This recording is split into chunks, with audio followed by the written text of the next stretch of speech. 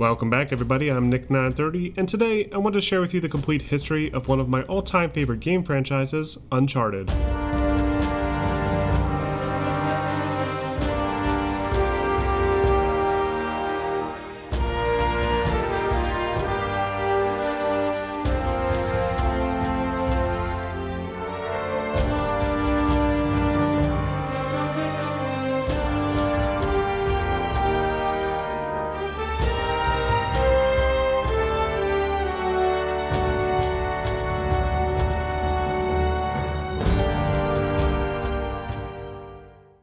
Uncharted is a third-person action-adventure series created by Naughty Dog and published by Sony Interactive Entertainment.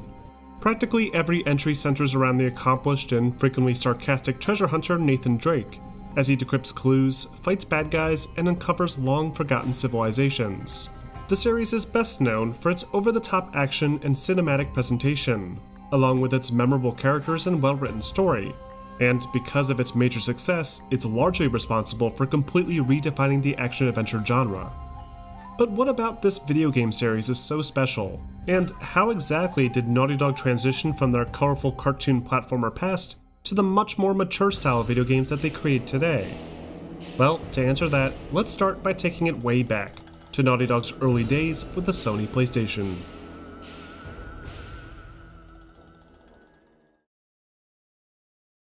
Throughout the course of the late 90s, the game development studio Naughty Dog had built a major reputation for themselves. The Crash Bandicoot series proved to be a huge success, and quickly became the unofficial mascot for Sony's PlayStation console. All the while, the studio continued to refine their skills with each and every release, improving on their graphical architecture and toying around with new gameplay mechanics like vehicles, that would eventually inspire them to create the fan-favorite Crash Team Racing in 1999. But with Universal's leash tight around their neck, Naughty Dog decided that if they wanted to continue to grow creatively, they would need to leave behind their beloved marsupial, and start over with a completely original idea. While most of the team worked on Crash Team Racing, two developers worked on concepts and designs for their new game series, including a new lead character, and two goofy animal sidekicks. After CTR's release, development for the new project ramped up significantly, with the rest of the team now on board to help expand on the level design and incorporate hundreds of unique animations for their new characters. During this time, Naughty Dog was purchased by Sony Computer Entertainment, giving the studio all the funding and resources that they needed to finish production. And in 2001, they released Jak and Daxter: The Precursor Legacy, exclusively for the PlayStation 2. Jak and Daxter, while still a cartoon platformer, is nothing like Naughty Dog's original Crash games. The levels are larger, the platforming is all done within a fully realized 3D space, and the experience has a slightly more mature edge to it, thanks largely in part to Daxter's many explosive outbursts. But one of the most important distinctions between Jak and the Crash series is the increased emphasis on storytelling. This first game was met with glowing reviews, and many applauded Naughty Dog for keeping the 3D platforming gameplay fresh, which was quite the achievement considering the stiff competition in the 3D platforming genre at the time. With its success, Naughty Dog had established their new flagship property that inevitably spawned two more sequels and an additional spin-off racing game, each innovating further with improved gameplay mechanics, interesting new settings, and even more ambitious stories. Unlike with the Crash Bandicoot series, Naughty Dog never felt pressured to abandon Jak and Daxter. In fact, after Jak 3, the team had begun to completely overhaul their graphical architecture in the hopes of delivering a next-gen take on the beloved duo. But the years that followed are considered by Naughty Dog as some of the darkest in the studio's history, as original co-founders Andy Gavin and Jason Rubin stepped down from their roles, while the rest of the programmers waited patiently for Sony to provide the development kits for the next-gen PlayStation. Finally, in 2006, the kits arrived, leaving them with very little time to churn out an ambitious, open-ended game like before. Because of this, they opted to create a more linear experience, one that relied more heavily on its storytelling potential and would expand upon the relationship between Jak and Daxter. But as they began to toy around with the look of Jak using their more advanced graphics engine, they quickly realized that the more realistic art direction they wanted to pursue would be a disservice to fans of the series, and they decided to transform their work into an entirely new property instead. Now aware that they had the freedom to do whatever they wanted, they landed on the concept of a sort of serial action-adventure story, but with a contemporary twist, not unlike the popular Indiana Jones films. They added in more modern elements like pirates armed with AK-47s and old ruined forts to fight in, using a smooth cover-based shooting system made popular by Killswitch and Gears of War. To help stand out in the sea of overly dark and grim shooter games on the market, the game's artists retained all the bright jungle environments planned for Jak 4, giving their new shooter a unique, vibrant, and colorful presentation. As they familiarized themselves with the PS3's architecture, they began to really expand upon the game's graphics, adding in more dynamic vegetation that would blow in the wind realistically, and advanced water simulation, with lots of interesting techniques to make the character's clothing appear wet when traversing through it. I'm really wet. But one of their greatest challenges was the design of the characters themselves, especially their lead protagonist. According to lead director Amy Hennig, they wanted to avoid creating the cliché armored badass that was all too often featured on games' box art, and instead created a more relatable everyman, as she puts it, that, while plenty capable, still had his limits. The model was created using much more advanced shaders and rendering techniques than what was possible during the Jak and Daxter days, giving details like his skin and hair actual depth, alongside a massive leap to over 30 million polygons to help form the contours of his face and body. On top of this, the team spent a significant amount of time nailing down each of the characters' animations, with hundreds of different poses for each facial feature, enabling them to behave more naturally. They even recorded their voice actors simultaneously while they were equipped with full mocap suits, in order to derive a more authentic performance from them. Watch where you step. Some of these boards are really falling. Meanwhile, composer Greg Edmondson, known for his work on the show Firefly, lent his talent to the game's musical score, and mixed together classical orchestral swells with unusual sounds from lesser-known instruments, resulting in one of the most iconic themes in the world of gaming. This project proved to be far more ambitious than anything the studio had worked on before, with tons of moving pieces and a lot on the line. But at E3 2006, the team were finally ready to show off a tech demo of what they had managed to accomplish. The demo showcased their lead character performing several acrobatic feats in a jungle environment, while fighting pirates with a variety of impressive combat animations. The press were mostly impressed, though the PS3 in general had already established a pretty disappointing reputation for itself, thanks to its unreasonable price point and lackluster launch titles. Throughout the course of the next year, Naughty Dog refined their new game further, ironing out the story threads and updating the appearance of the characters a bit. Finally, in the fall of 2007, Naughty Dog released Uncharted Drake's Fortune, exclusively for the Sony PlayStation 3. Drake's Fortune begins on a small boat off the coast of Panama, where a young adventurer named Nathan Drake, along with reporter Elena Fisher, have just discovered an old coffin believed to contain the remains of Sir Francis Drake. But as Drake pries open the coffin, it's revealed that the only thing inside is an old dusty diary, handwritten by Francis Drake himself. Using this diary, the pair, along with Drake's longtime friend Victor Sullivan, embark on a journey to uncover the mythical lost city of El Dorado. El goddamn Dorado. He was onto something big, all right. But as with any classic treasure hunting adventure, the heroes aren't the only ones on the trail, and the narrative spirals into a deadly race to reach the goal first. The story is pretty cliched by today's standards, with a cocky hero protagonist, a witty romantic interest, and the idea that all that glitters is not gold. But to introduce these concepts into a video game, and in such a cinematic fashion, was unprecedented back in 2007. Everything about Uncharted is delivered in a way that feels like you're actually controlling a movie, with lots of high-quality cutscenes, epic action set pieces, and a likable cast of characters. Right away, Nathan Drake's personality is shown to be much different from that of your typical male lead protagonist. He's clever, capable, and a bit cocky, but he also recognizes his own limits, and is fiercely loyal to his friends. Keep smiling, asshole. I'll see you soon. Elena serves as a driving force behind a lot of the action in the game. She's initially hinted at being a typical damsel in distress, but it's soon revealed that she's plenty capable of handling herself, and even helps Drake out of a few sticky situations. Well, come on! Then of course, there's Sully, a longtime treasure hunter who's taken Drake under his wing, but is frequently taking shortcuts that get the pair into trouble. Each of these characters are explored a good amount throughout the story, especially during each cinematic cutscene. But a decent chunk of the dialogue is actually delivered through the course of the gameplay, with Drake often speaking out loud about the many situations he finds himself in, especially as things start to fall apart. Strangers trying to kill me, leave my map on a burning plane. Elena's missing, most likely dead. That's great. It's a great start, Nate. And things most certainly fall apart, almost all the time thanks to plenty of Hollywood-esque action sequences incorporated into the design of the gameplay. Uncharted at its core is a third-person action-adventure game, with a heavy emphasis on environmental traversal and cover-based shooting. The game's many levels are all linear and separated into chapters, each with a decent amount of simple platforming and combat encounters. Platforming often involves shimming around on rock outcroppings, swinging from vines and leaping across gaps, but is often made more interesting by scripted moments like handholds breaking away, requiring the player to think on the fly and leap to safety. Players can even balance across some narrow structures using the gyroscopes built into the 6-axis controller, a feature intended to spotlight the new console's capabilities. Now and again, players are faced with some light puzzle solving, requiring them to reference Francis Drake's diary for critical clues to help progress further. But mixed in with the more thoughtful exploration and perilous platforming are plenty of intense combat encounters. Much like the Xbox's Gears of War, Uncharted's combat is built heavily around its cover system. Drake can snap to cover and peek out to target an enemy with precision. Alternatively, he can shoot blindly from cover, or can dangerously run around the area shooting from the hip.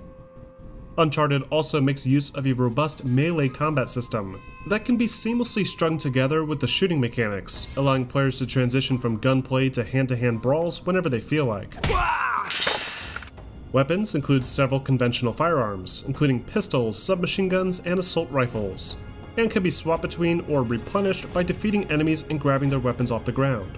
In the later half of the game, the lightly armed pirates are replaced with much more organized mercenaries, and will drop even more powerful weapons like the M4, Desert Eagle, and the SPAS 12 shotgun.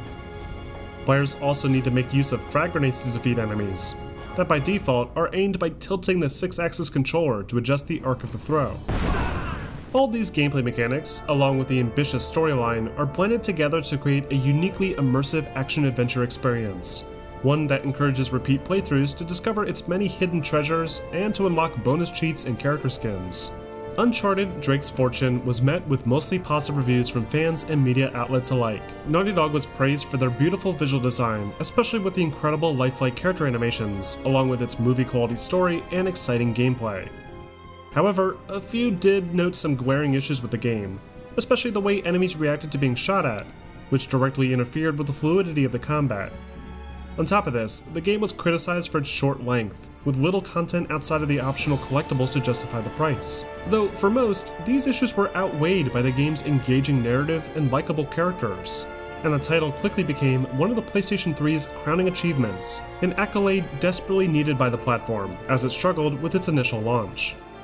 With Uncharted now being held up as the PlayStation's new next-gen mascot, Naughty Dog decided to put plans for a new Jak and Daxter title on hold, and instead focused entirely on their next adventure with Nathan Drake.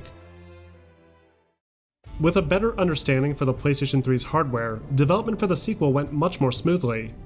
Graphic designers made more efficient use of the system's cell architecture and offloaded unnecessary stress on the graphics chip, allowing for greatly expanded environmental detail and more complex character designs. The character movement was also modified, with even more layered animations, allowing Drake to stumble around more realistically, eliminating the often stiff feel of the first game. To further improve on their signature active cinematic experience, they also created larger, more impressive set pieces, with the players still maintaining full control of the action. The original game's proprietary physics solution was also replaced with the much more practical Havoc physics, allowing for more interactive environments that would blend more seamlessly with their more immersive scripted moments. Amy Hennig, Neil Druckmann, and Josh Scher all returned to write the sequel, and set out to expand on the uniquely grounded yet adventurous universe that they had created. A major focus for the sequel story was to expand on the character of Nathan Drake. To achieve this, they incorporated brand new characters that would help to bring out more complex aspects of the lead's personality, while also complicating the romantic subplot and raising the stakes with a significantly more imposing villain. After toying around with their game engine's capabilities, some members of the development team even identified a way to incorporate a multiplayer component, and the team rapidly expanded on the concept, adding in a new cooperative mode and a competitive deathmatch, intended to capture the over-the-top shooter action of the main campaign. After a little over 20 months of development, the sequel went gold, and Uncharted 2 Among Thieves released exclusively for the PlayStation 3. Among Thieves kicks off with a brief glimpse of the future, with Drake injured in a train car that the audience soon learns is suspended over a massive chasm.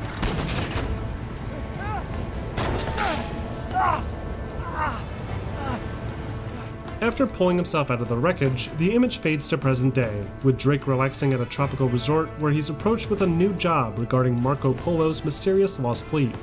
Drake, reluctant at first, eventually agrees to go along with the heist, and the trio set off to Istanbul to recover a seemingly worthless oil lamp. But the plot thickens after discovering that the lamp holds a critical clue, and Drake and his allies set off on their own to pick up the trail. Like with the first game, the adventure turns into a deadly race for treasure, with Drake and his friends using their wits to get ahead, while the opposition uses overwhelming force.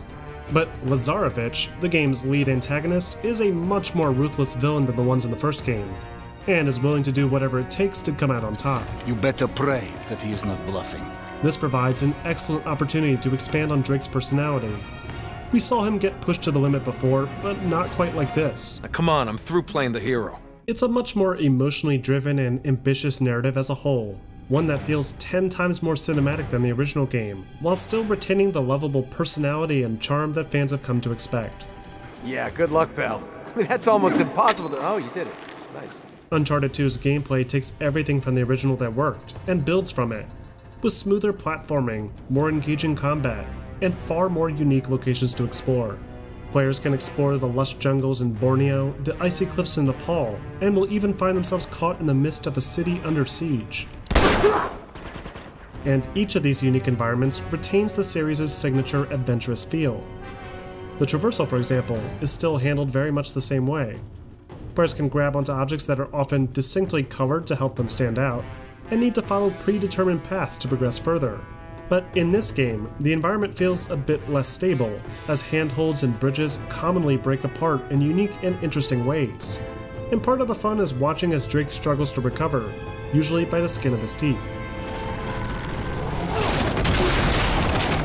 These scripted moments are so smoothly incorporated into the flow of the platforming that it's often challenging to predict when it'll happen, allowing players to feel even more closely connected to the character. The game's puzzle solving also returns, and like before, requires players to make use of a special notebook, only this time it's Drake's personal journal, that comes equipped with several funny extra notes scribbled throughout. Uncharted 2's biggest improvement though is to its action, mainly its combat design. Combat feels much better in the sequel, thanks largely in part to the smoother animations and improved weapon control. Many of the guns from the first game return, like pistols, shotguns, and AKs, but Among Thieves includes a few new weapons like a burst-fire rifle, equipped with a red dot sight, a handheld sawed-off shotgun called the Pistol, and a huge handheld minigun that can be acquired after defeating powerful Juggernaut enemies later on in the game. Other new features include riot shields that both enemies and players can use to block incoming fire, some new stealth action elements like silent takedowns, and a reworked melee combat system, allowing for even more cinematic fistfights than before. Enemies also feature more variety in the sequel, with access to more powerful armaments and vehicles, and the situations that Nate finds himself in are even more explosive and chaotic. Whoa! Oh, shit, I do that? But quite possibly one of Uncharted 2's most impressive new features is its emphasis on active cinematic moments. These moments give players full control over the action during scenes that feel like they would otherwise be part of a cinematic, like a big firefight in the midst of a building collapsing, or a showdown on the roof of a speeding train. And each of these moments, combined with the improvements made to the core gameplay loop, help to make Uncharted 2 one of the most epic and cinematic video games ever made.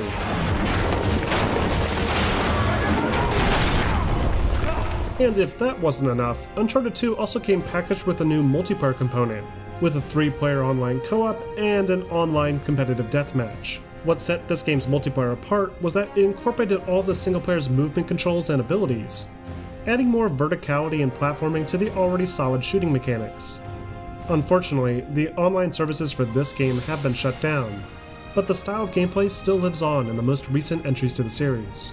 Overall, Uncharted 2 Among Thieves is considered by many as a masterpiece, It was met with an overwhelmingly positive response from gaming journalists and fans alike, and won several Game of the Year awards in 2009. Many praised the game for its incredible movie-like qualities, while also complimenting the endearing characters and smooth gameplay. The game is considered by many as one of the PlayStation 3's greatest releases, and helped to catapult Naughty Dog from just a mildly successful first-party Sony studio to legends in the industry, putting even greater pressure on the studio as they turn their attention towards the inevitable follow-up. A follow-up to a game considered by many to be a masterpiece is never an easy task, but with the studio now having worked with the PS3 for over 4 years, they remained confident that they could continue to improve on the concepts and ideas that made Among Thieves such a remarkable hit. In order to immediately set itself apart from its predecessor, they first decided on a setting that would starkly contrast to the cold mountainside of Nepal, and pieced together a brand new adventure, this time centering around Lawrence of Arabia and the lost city of Aram. Additionally, the writers wanted to expand even more on the characters, especially on the relationship between Drake and his mentor Sully. From a graphical standpoint, the development team were challenged to really push the hardware to its limits, with lots of over-the-top sequences many believed to be impossible, alongside several more tweaks to further improve the realism of the game's many animations and effects. After nearly 3 years of work and a massive marketing budget to help promote the new title, Naughty Dog released their third entry to the series, Uncharted 3: Drake's Deception, the final entry to the series to be released for the PlayStation 3. Uncharted 3 begins 2 years after the previous game, with Drake and Sully in pursuit of yet another artifact, a mysterious decoder believed to be connected to Sir Francis Drake. But to get to this device, the duo, alongside Chloe Frazer and series newcomer Charlie Cutter, are forced to steal it from Catherine Marlowe, the head of a deadly shadow organization that has been secretly influencing British foreign policy for centuries.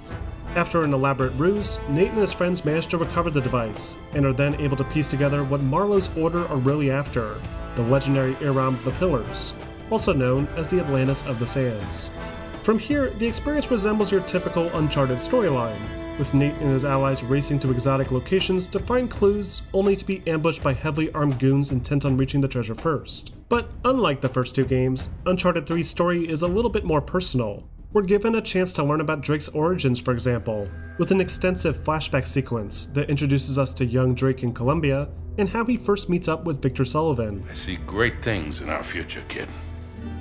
Great things. Marlowe, along with her right-hand man Talbot, provide an interesting change-up to the antagonist previously presented to the player. Marlowe isn't capable of overpowering Drake with physical strength, but instead relies on psychological manipulation, using brainwashing drugs to turn the characters against each other. Meanwhile, Drake's own ambition is revealed to be just as threatening, as it frequently puts his friends into harm's way. It's a slightly more expansive plotline, one that occasionally steers off course in favor of some truly remarkable action set pieces. But its finale is satisfying enough to close the entire series on, which was a real possibility considering Naughty Dog split into 2 separate teams in 2009, leaving Amy Hennig as the sole writer for this project.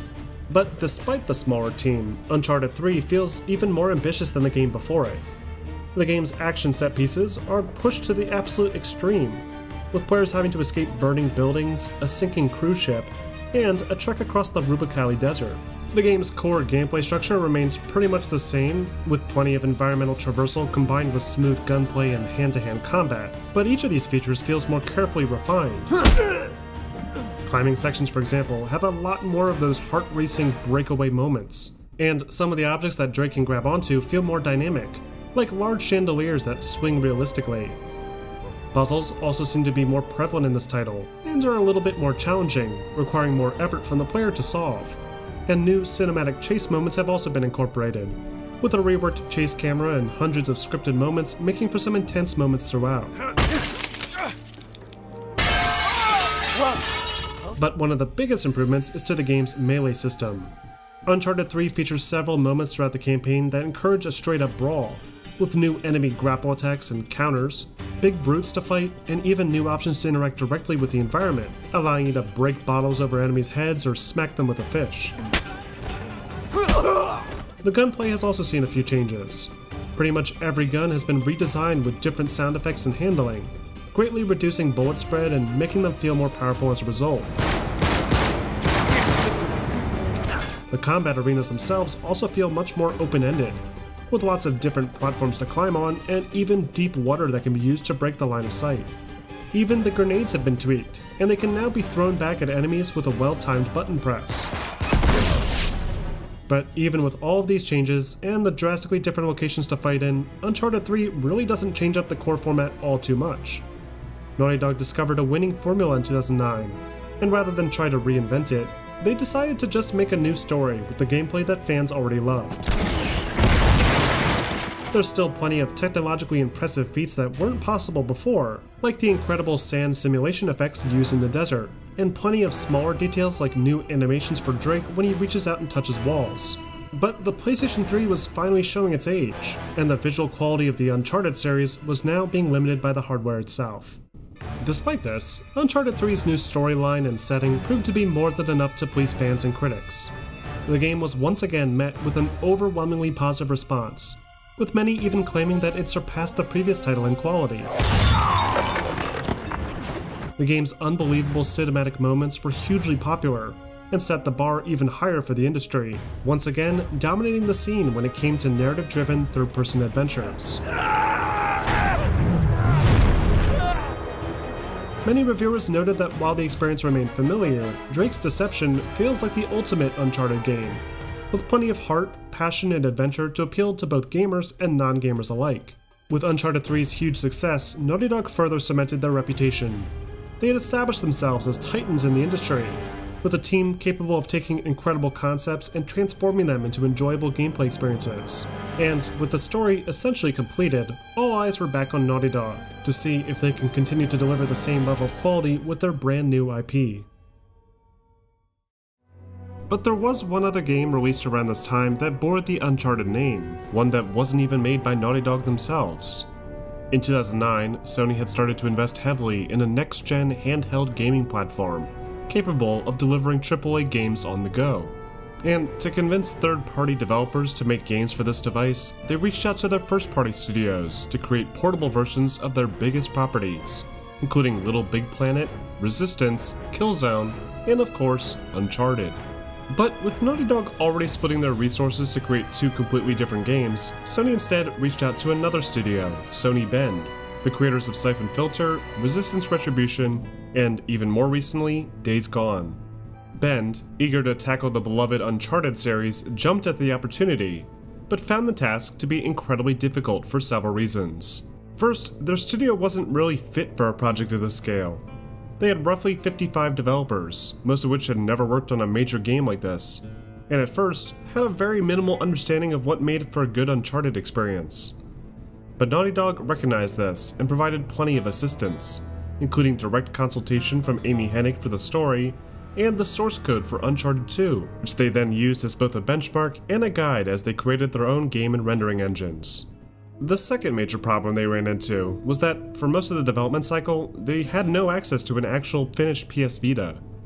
They were given a few prototypes that gave them an idea of what kind of unique capabilities they wanted to showcase, like the touchscreen and the gyroscopes. But the graphical capabilities were up in the air, forcing them to create their engines on the PS3 instead. And the last challenge they faced was production time. Several choices Sony Bend made throughout the development of this game were created for the sake of saving time and money. Once they had landed on a good idea for the story, for example, they called in the actors to record motion capture and voice performances. Oh crap. Sully, I had the map upside down.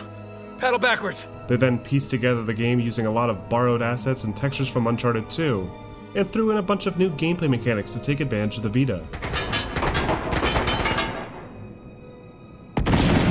After getting the game in a playable state, they then started to invite in focus testers to evaluate the experience. This proved to be extremely helpful, as it pointed out flaws in character personalities along with pacing problems, that Bend quickly tweaked by re-recording some of the voice lines and changing around the structure of the game's levels. Finally, at E3 2011, Sony Bend took to the stage and revealed their completely portable adventure, Uncharted Golden Abyss, which released exclusively for the PlayStation Vita in 2012. Golden Abyss is a prologue adventure that takes place prior to the first game, with Drake in the rainforest around Panama hunting for Quivira, one of the 7 cities of gold. He's joined by his old associate, Jason Dante, whose arrogance and greed makes him an unreliable ally, and Marissa Chase, a bold and intelligent woman who's driven to learn the truth about her missing grandfather. But like with any Uncharted game, there's a catch. Drop it.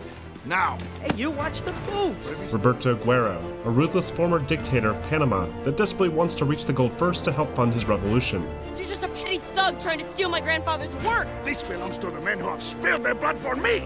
The general plot is roughly the same as the past 3 Uncharted games. The player rushes around beautiful environments, climbing unstable structures and discovering clues, and is frequently interrupted by large groups of armed militia, woefully unprepared for Nathan Drake's godlike combat abilities. But Chase and Dante do add a slightly more interesting twist to the feel of the story. There's some nice back and forth between these characters, thanks to some great chemistry between the actors playing the roles, and Chase's more personal mission gives this seemingly small handheld adventure more merit.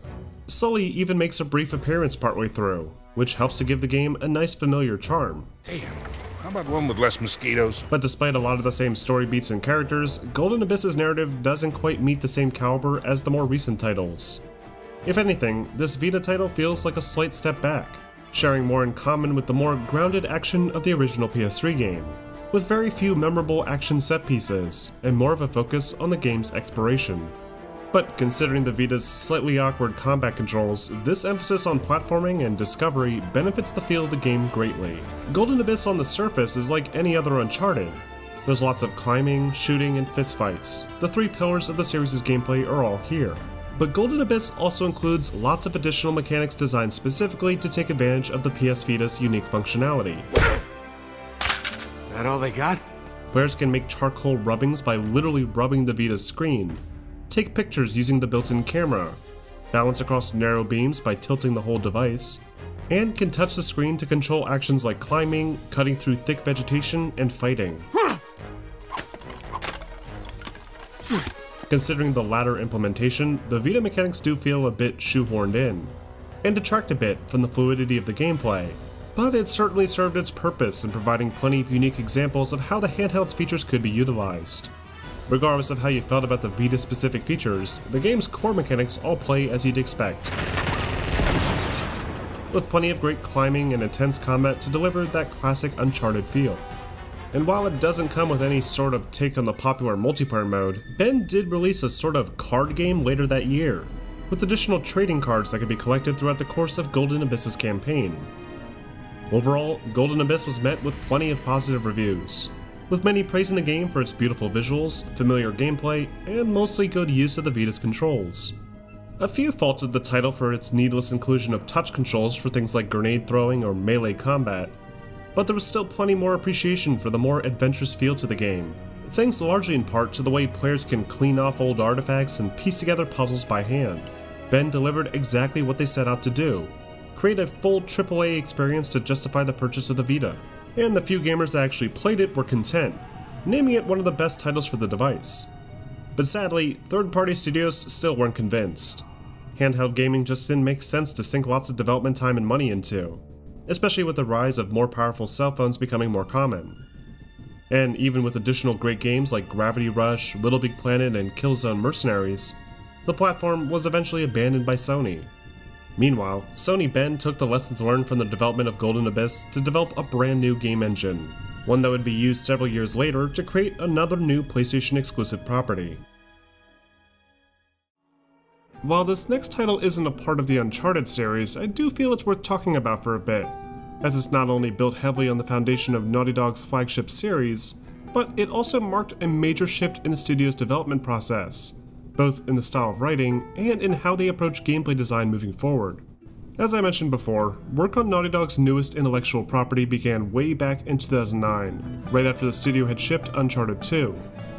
Uncharted was obviously their most profitable game franchise, so they couldn't just flat out abandon it, especially after Among Thieves' incredible success.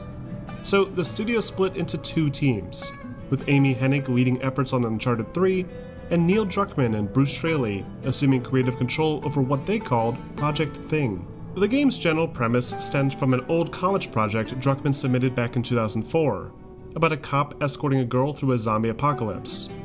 This idea was expanded further thanks to influence from the likes of Irrational's BioShock series, creating a solid base to move forward with. On the technical side, the game was built using the same rendering engine they had been using before, but with some slight changes. Lighting, for example, was tweaked to allow for more realistic refraction through dirty window panes, and they had to create a more complex AI system to accompany the stealth-oriented gameplay direction.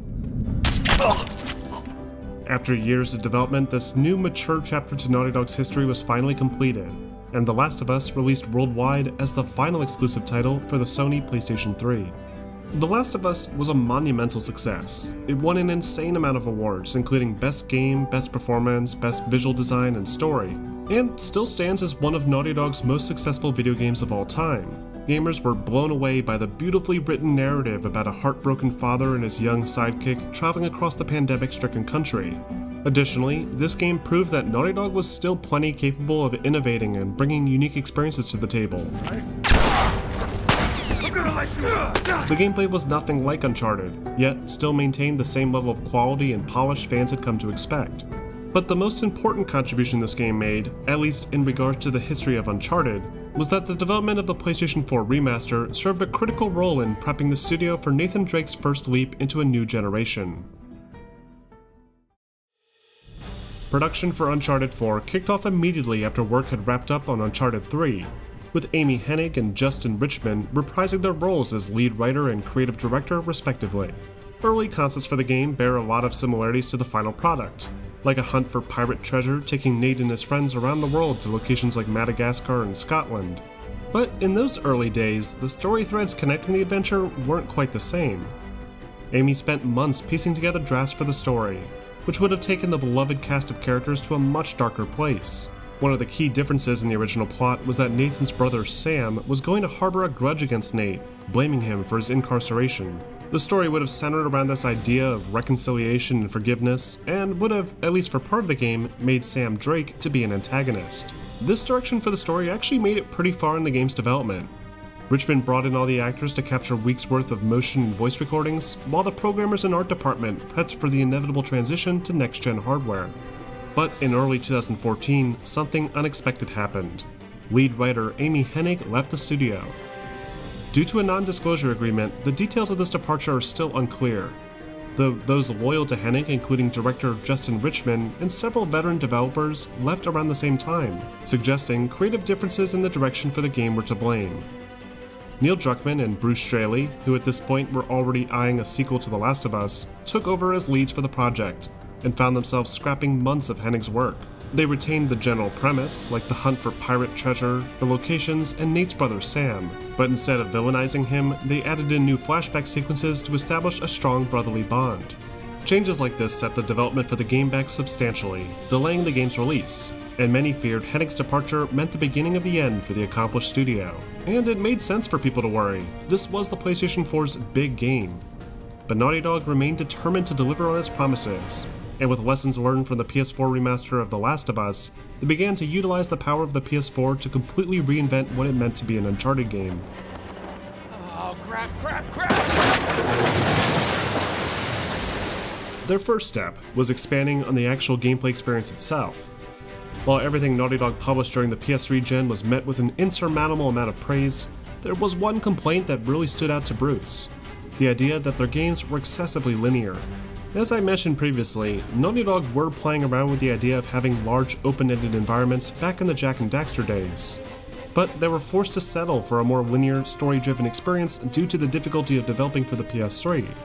But now, with the PS4's increased memory capacity and more powerful components, the team decided to reimagine all the series' core gameplay elements to be more open-ended. Traversal, for example, was expanded significantly, with massive open areas interwoven with funneled narrative events, giving the illusion of an open world while still maintaining the series' tight pacing. The combat was also reworked, with much more intelligent enemy AI and environments and combat takedown moves tailor-made for Drake. And then of course, there's the actual visual fidelity that was improved a remarkable amount.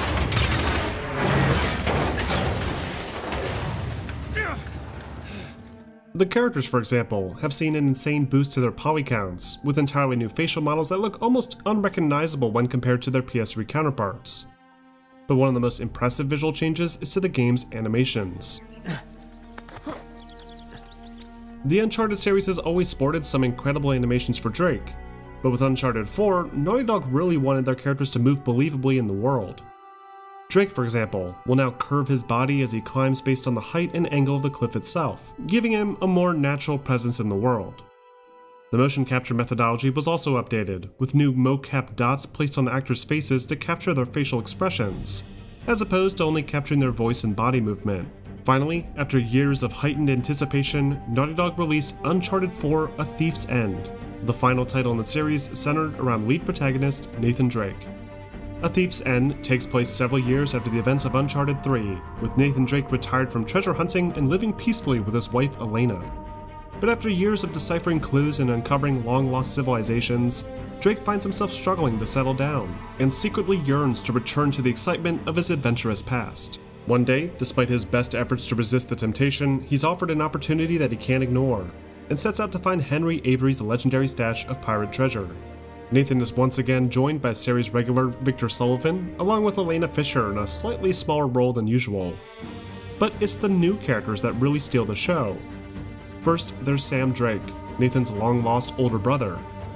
Uncharted 4 spends a great deal of time exploring the relationship between Nate and Sam, with lots of extended flashback sequences that help to piece together Nate's mysterious past and provide more context for why Henry Avery's treasure is so important to them on a personal level. Then there's the antagonist, Nadine Ross, a South African mercenary and leader of a paramilitary called Shoreline, and Rafe Adler, Drake and Sam's former partner, born with a silver spoon and desperate to be the one to discover Avery's gold. On the surface, the story is a straightforward romp around the world with lots of puzzle solving, epic action set pieces, and the occasional plot twists. But the themes explored throughout hit at a deeper, more emotional level, touching on the value of family, dealing with guilt, and coming to grips with getting older. It's a beautifully written story, one that explores fan-favorite characters in a way that's never been attempted before, and serves as a satisfying conclusion to Nate's adventures. And then of course, there's the gameplay design. Uncharted 4's gameplay features improvements all around, with bigger level environments, more crazy over-the-top action, and a total overhaul to the core mechanics. The game's combat, for example, has seen some huge improvements. In previous games, combat for the most part was very scripted into the flow of the game. You run into an area, drop maybe one or two guys with some silent takedowns, and then proceed to shoot at 10 other guys all popping in and out of cover repeatedly. But with Uncharted 4, these encounters are more organic. Stealth is designed in a way that actually feels practical, with tons of new hiding places like tall grass, and improved artificial intelligence that will actively hunt down the player when they lose sight of him. This turns the combat from a repetitive shooting gallery into something more thoughtful, allowing players to hide when they feel outnumbered and carefully plan out their next move. And planning is worth it, as these sandbox combat arenas offer lots of clever and interesting ways to take out hostiles. Players can, for instance, drop down on top of enemies, grab their discarded weapon in the air, and turn to shoot someone else. And then there's the epic action set pieces that, thanks to the gorgeous visual design, are even more incredible to witness and feel more immersive than ever. Waterfall! But while Uncharted 4 certainly features plenty of over-the-top action, it also spends a lot more time than usual with its world building and exploration. The climbing, for example, is now more freeform, with players able to reach out freely to grab individual handholds on huge jungle gym-like rock walls. Areas like climbable rocks are often expansive, offering lots of different paths stretched around several pillars. And a lot of times, the paths shown are entirely optional. This transforms areas that would have previously just been tedious filler into a sort of puzzle, letting players find the most effective way to their goal without getting themselves killed in the process. I can practically see my house from up here. One of Uncharted 4's most used new features is the rope swing ability, that allows players to toss their rope into predetermined points in the environment and swing freely to clear huge gaps.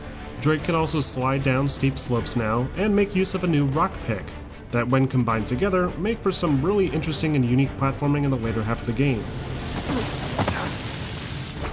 All these tools add a completely new dimension to Uncharted 4's platforming, with the rope swinging and rock sliding being molded around the classic ledge shimmying and big jumps that fans have come to expect, without ever feeling too gimmicky or out of place. Oh, crap!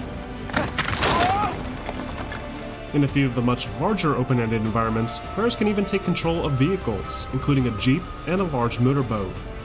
These vehicles are pretty easy to maneuver, and mostly serve as a method of delivering plenty of dialogue between characters. There's a lot of backseat driving going on. We're good. Everything's good.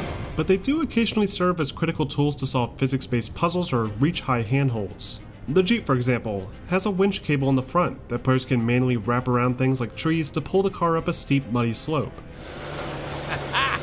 See, Sully? Winch. Totally worth it. These vehicle driving mechanics also get a bit of use during some of the more action-heavy sequences, where players can seamlessly transition from the classic roof-hopping combat from the past games into controlling the vehicles directly, again emphasizing player choice.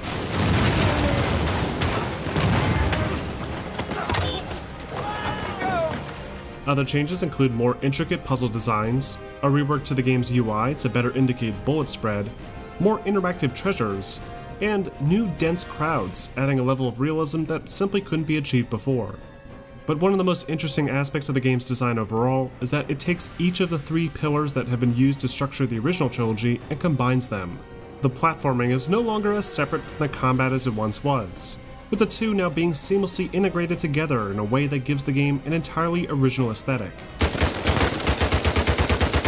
And the melee systems are so smoothly incorporated into the action, it's easy to forget just how impressive the many different animations are. Overall, Uncharted 4 was met with a familiar high critical reception. Reviewers credited the game for its groundbreaking visual design, its smooth controls, and its top quality writing and character performances. Several reviewers noted the game's expansive Madagascar and archipelago environments, creating the illusion of open worlds, while still retaining the excellent pacing and scripted action moments that fans love. The game sold extremely well, skyrocketing to the top of the charts for several months, and became one of the strongest performing entries in the entire series. After years of hard work, coupled with delays and unforeseen departures, Naughty Dog still managed to turn out yet another masterpiece. One that would finally close the book officially on Nathan Drake's hugely successful treasure hunting career. But of course, with Uncharted being such a monumental hit for 10 years straight, it's no surprise that the series wasn't about to end there. After seeing a positive response from audiences regarding the downloadable side story for The Last of Us, Naughty Dog decided to create a similar expansion, this time for the Uncharted series. But with Nate's story having come to a full stop, they realized that they needed to find a new playable protagonist to take over the role. They considered several fan favorites like Sully and Sam, but ultimately landed on Chloe Frazer, who had been noticeably absent from Drake's previous adventure. They also saw potential in expanding on Nadine Ross's character, who by the end of Uncharted 4 had walked away without any real closure. These narrative gaps provided the perfect opportunity to build from, and the small expansion pack quickly grew to become a full-fledged standalone experience. And after only a year or so of development, Naughty Dog released Uncharted: The Lost Legacy, the final entry to the series so far. The Lost Legacy follows the story of Chloe Frazer, who is in India following a lead regarding the legendary Tusk of Ganesh. But to help her navigate the war-torn city streets, she hires former Shoreline leader Nadine Ross to assist. This pairing offers an interesting dynamic to Lost Legacy's story, but after several run-ins with the insurgent leader and lead antagonist Asav, the two learn to work together, giving the experience a sort of buddy cop feel. It's not necessarily the most original or creative entry to the series, but we do get a new emotional depth to both Chloe and Nadine that isn't at all explored anywhere else, making them significantly more likable as a result. As for the gameplay, Lost Legacy handles a lot like Uncharted 4, though there are a few new aspects that set the standalone adventure apart. First, there's the design of the environments. Lost Legacy starts off fairly linear, with an intense rooftop chase sequence in the rain. But the experience really gets interesting when players arrive at a large sprawling valley, filled with lots of interesting old temples and structures to explore. It's a lot like the Madagascar level in Uncharted 4, only it's much larger, and requires players to travel to each of its landmarks just to progress the story. The area is so large even, that Chloe will pull out a map and mark off discovered locations to help players keep track of where to go.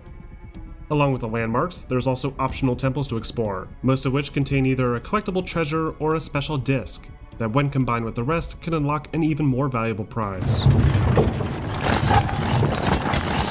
What's happening? We got a prize. Other changes include new weapons, a new set of melee fighting animations to better suit Chloe, and a new lock-picking mechanic to open special crates in the game world. The Lost Legacy, while not necessarily as much of a game changer as Uncharted 4, provides another fantastic gameplay experience, with an engaging narrative to go along with it.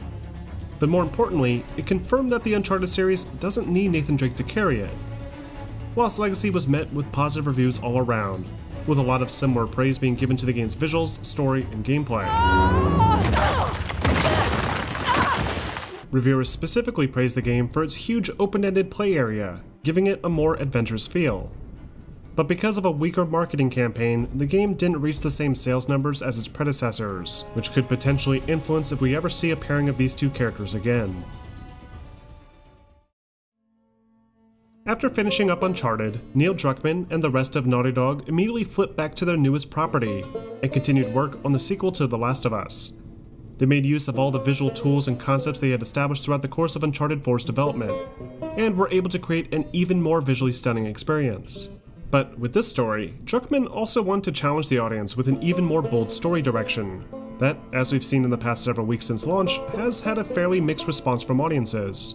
But disregarding that controversy, there's a lot of influence from Uncharted mixed into Naughty Dog's latest game, including the return of the rope mechanic, albeit in a much more simplistic and grounded form, lots of tall grass to hide in, and a lot of the same artificial intelligence tech that was created to make the shoreline patrols more convincing.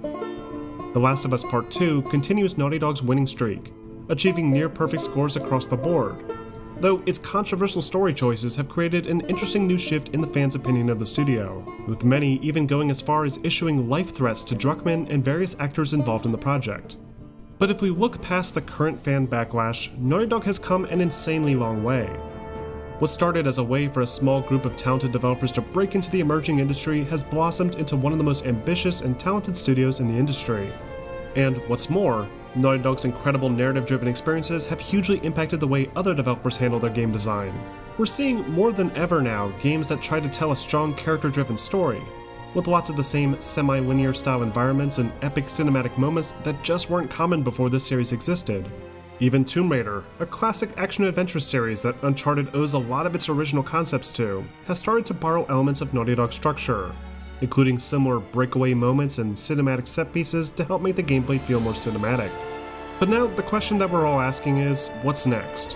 What crazy adventure does Naughty Dog have planned, especially now that we've transitioned to yet another generation of console hardware? Will they jump straight into a third entry to The Last of Us? Or can we expect Uncharted to pick up where Uncharted 4 left off? Possibly following a different character like the Lost Legacy.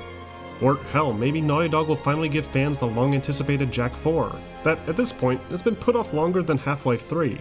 There have been rumors that an entirely different studio might try and tackle a new Uncharted game, which wouldn't be too surprising considering Sony Ben did a decent job with the property on the Vita. But the only thing we know for certain is that Nolan North has expressed clear interest in reprising his iconic role, and it's all dependent now on what Naughty Dog and Sony want to do. But no matter what ends up happening, we can at least appreciate the fact that over the course of the past 13 years, we've been given 6 incredible games to the series, each filled with unforgettable characters, engaging action, and unbelievable artistic presentations. It's hard to pick out a favorite due to the rich variety and experiences offered by each title, and going through to replay the series has been some of the most fun I've had all year. But what do you guys think? Which Uncharted experience was your favorite? And where do you think the series should go next? Let me know in the comments section. Now, I want to take a moment to thank my patrons for helping to support my channel, including Chad Troutwine, No Great Mystery, Kung Fu Hot Dog, Uriel Tomsoff, and B-Man. Your support is greatly appreciated. If you'd like to join this growing list of supporters, please check out the link listed below, where you can get early access to new documentaries, behind-the-scenes content, and personalized shoutouts, all while helping me to improve the quality of these projects. And of course, don't forget to like and subscribe for more videos posted every week.